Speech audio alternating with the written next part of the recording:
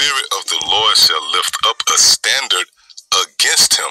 The Spirit of the Lord, which translates to spiritual power, right, shall lift up a standard against him. Against who? Esau and his advances. Now, real quick, let's click on this word standard.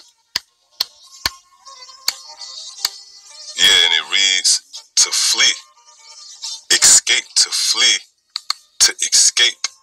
So when the scripture speaks about the enemy coming in as a flood, which is a dark saying for Esau and his military, where the Spirit of the Lord will set up a standard against him, meaning the Lord will cause a way for us to escape.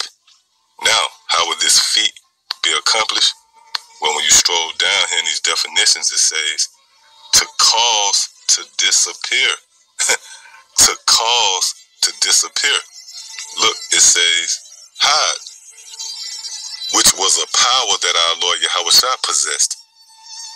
The power to hide himself, which we read in the book of John, the 8th chapter and the 59th verse, where the Lord has promised to those who believe on him that those same miracles will be manifest through them, which will be an effort to preserve us as it was an effort to preserve our Lord Yahushua.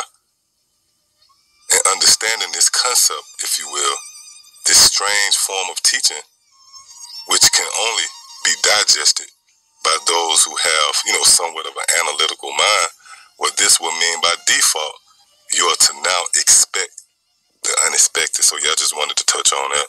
Lord willing, it was edifying. Till the next time I say shalom.